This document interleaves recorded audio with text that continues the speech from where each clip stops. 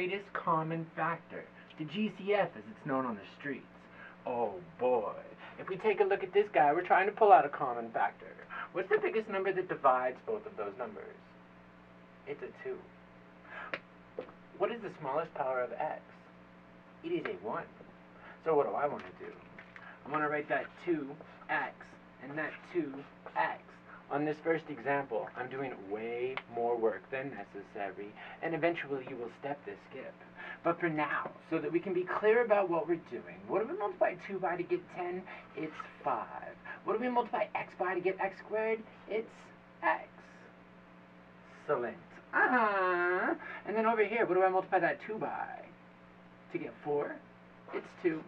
What do I multiply that x by to get x? 1. Fun. And then my addition is still there. Bam!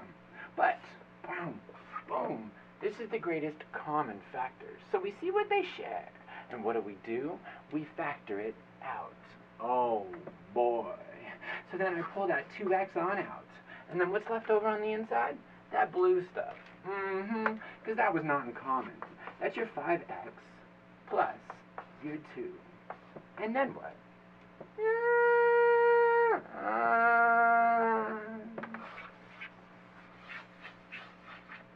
Bucks and flour. But wait, there's more. We'll explore that one in just a moment. I want to be clear about what we're doing. So come over here.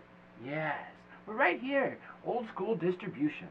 And it goes, and it goes, and it goes. Yeah.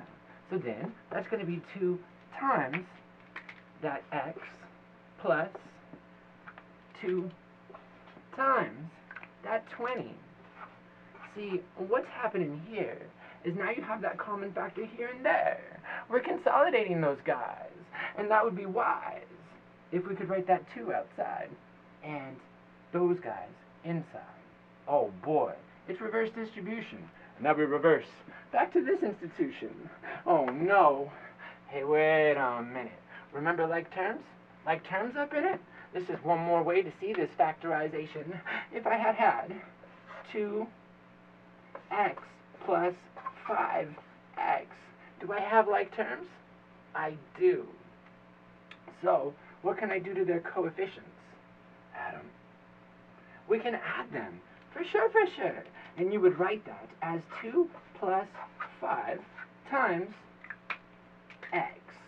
Or, more compactly, that's 7x. But don't look at that.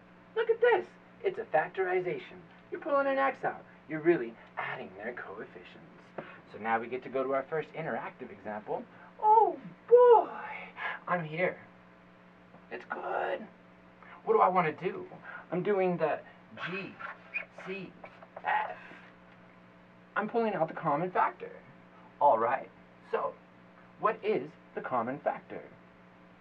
Go ahead, click one of these boxes and see if you're right.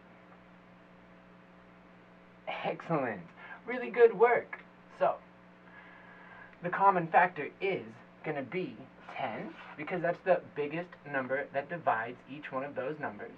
And then, what was the smallest power of x? Oh, they have the same power. It's x squared.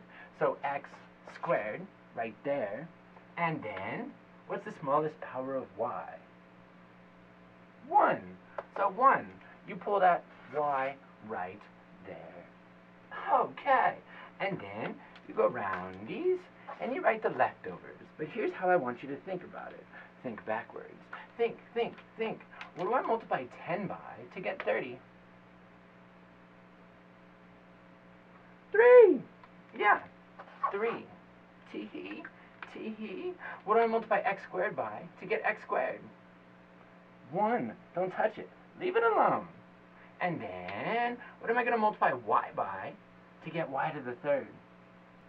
Right, y squared. Why? Because if you have the same base and you're multiplying, what do you do to their exponents? Adam, what am I talking about? That shouldn't be a 3. This should be a 2. Oh, that's a smudge 2. Yeah, so if we were to distribute that guy back in there, we would have y times y squared, which is going to get y to the 1 plus 2 or 3. And we would have the original. So now we go on to here. We didn't pull any minuses out. So I'm going to put that minus right there. What do I multiply that 10 by to get 10? 1. Leave it alone. What do I multiply x squared by to get x squared? 1. Leave it alone. What do I multiply y by to get... Oh, what am I going to put here? Good, a 1, because you need that placeholder. If you were going to distribute back in there, and dang it! Oh boy. And then...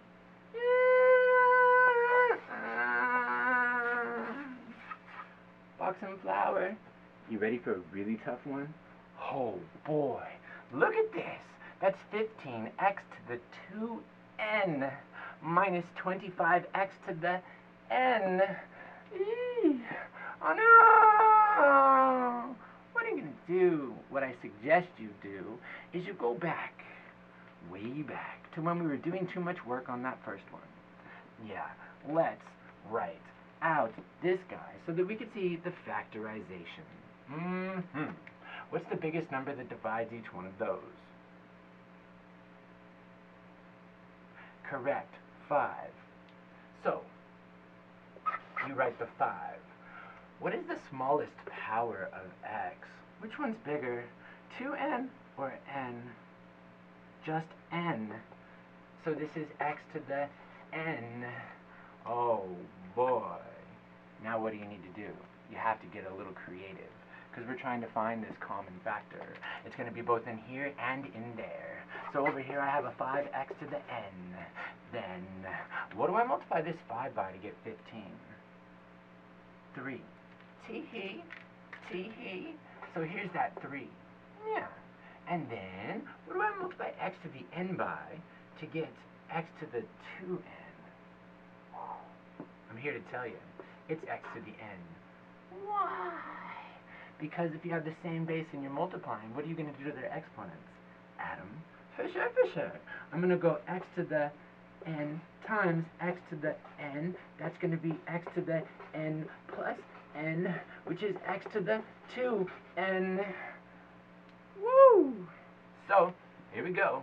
I still have that minus in there. What do I multiply that 5 by to get 25? 5. So I do multiply it by 5. What do I multiply that x to the n by to get x to the n? 1. Don't touch it. Leave it alone. Put a 1 if you have to. Now what do I have to do? I have to point out that you do have this common factor. I put it here in blue. You have 5x to the n there and there. So I'm going to consolidate, and I'm going to write 5x to the n right there.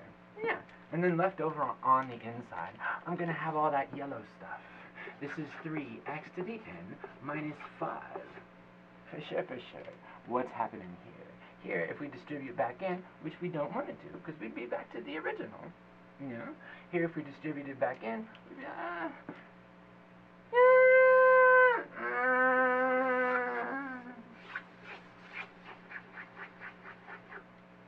greatest common flower? Greatest common factor.